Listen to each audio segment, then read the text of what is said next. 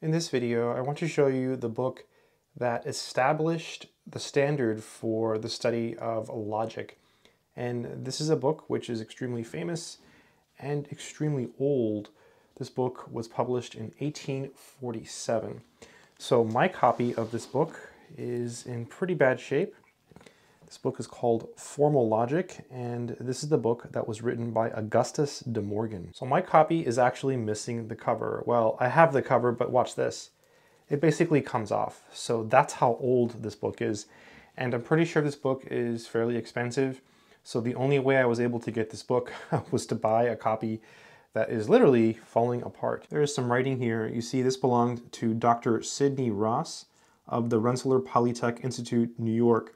So Dr. Sidney Ross was a chemist and a bibliophile, so he collected books, and he died at the age of 98 in 2013. Here's some writing on the inside cover, and here you see the name of the book, Formal Logic, or The Calculus of Inference, Necessary and Probable, by Augustus de Morgan of Trinity College, Cambridge, Fellow of the Cambridge Philosophical Society, Secretary of the Royal Astronomical Society, Professor of Mathematics in University College London. One of the problems with my specific copy of this book is that when I open it, I feel like it's going to fall apart. So I have to be very, very careful when I handle this book. For example, if I open it like this, I hear cracking, and I'm just worried that the book is going to fall apart, as it already has started to fall apart. This is the preface, and I'll just talk a little bit about De Morgan.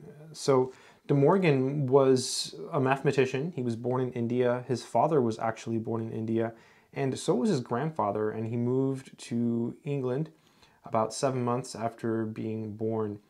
And he actually went blind in one eye about a month or two after being born. Just some random facts about Augustus. And he pretty much set the standard for formal logic. He was the first one to write a book on formal logic and formalize it the way he did. He also helped establish mathematical induction. He was the first person to ever really, coin the term induction. He's also, of course, known for De Morgan's law.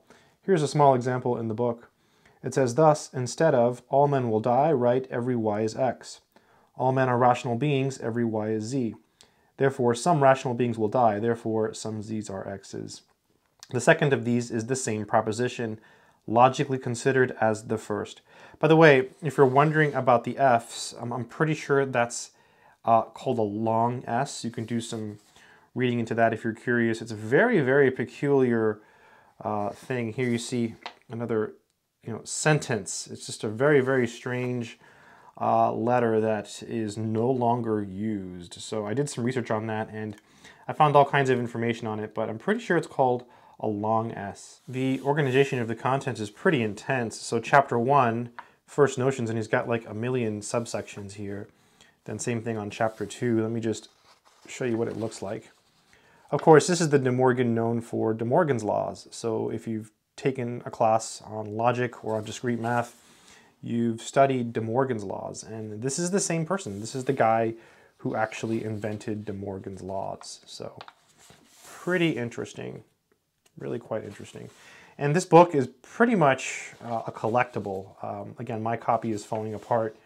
And that's because when I went to buy this book, the other copies were very expensive. And so this was like the most affordable one. But you can probably get this book, like a newer copy, for much less. My copy smells super old. I'm just going to give it a whiff. Yeah, it's just a very, very old book. You can see the yellowing in the pages here. I mean, this is an ancient book. One of the big problems with my copy of this book, besides that the cover is completely torn off, is it's very hard to open and read this book because it feels like the pages are almost like stuck together. So if I take the book and I open it, I feel like there's like cracking here. I hear like a sound. So I'm a little bit paranoid about my copy. So that's, I think, the biggest downside of this book for me. Now, I'm pretty sure you can get this book, and there are reprints available. So what I will do is, after I make this video and before I post it, I will go online and I will try to find a link in case you're curious about this book, in case you do want to get a copy of this classic. Again, this is considered, a classic work. This is the first book that really established a standard for formal logic, and De Morgan was really the first person to really write about, mathematical induction. So De Morgan's laws are because of him. One of the things that makes this book a little challenging to read is the long S. It's that funny F symbol that is apparently called the long S. So it makes it a little bit hard to read, but you do get used to it. For example, there's the word premises, but it looks like an F, but it's really not. So this is a video that I almost didn't make because of the condition of my copy of this book. It's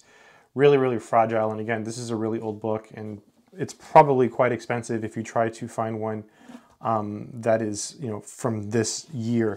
So I'm going to go ahead and try to open the back here and just to show you some of the stuff in the back. And for the rest of this video, I have my camera on a tripod here so I can use both hands to handle this book, because again, it's very, very fragile and very old, and it's one of the oldest math books I have. So let me just come back here to show you. So there's something really funny at the end here. It actually says the end. It's kind of funny.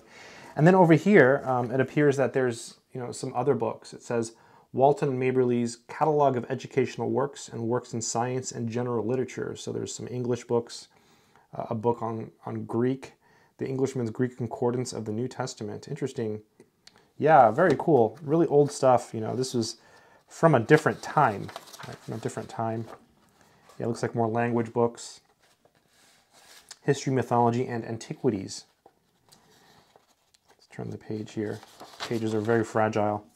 Pure Mathematics, De Morgan's Elements of Arithmetic, De Morgan's Trigonometry and Double Algebra, Ellenberger's Course of Arithmetic as taught in the Pestalozzian School Workshop.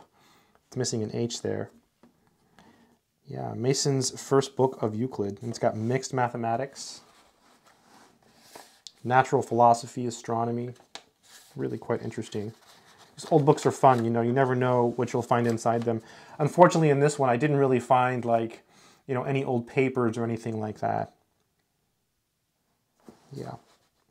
And again, this came from, this was owned by the person who owned this book before, or at some point at least, Dr. Sidney Ross. And again, he was a chemist at, I don't know if you can read it, Rensselaer Polytech Institute, Troy, New York, and he was a bibliophile. Looks like someone signed that July 1939. Kind of interesting. Whoops. Musical gift from an old friend singing. So, and you can see my back cover is about to fall off. That's why I thought, I should just be really careful with this book. So, just a really interesting book. I thought I would make a short video just to show you this book. It's the one by De Morgan, and it is Formal Logic. And my copy is literally falling apart, but I'll try to leave a link to like a reprint or something in case you want to pick it up. Might be an interesting book to read. They always say when you're trying to learn a subject, you should read the masters, right? You should read De Morgan, you should read Euclid. That's just an opinion, but I think it can't hurt. Usually when a new idea is presented by someone, like this was a new idea at the time. This was, again, the book that really changed the world. It established the standard for formal logic. It's worth at least checking out. So yeah, pretty interesting.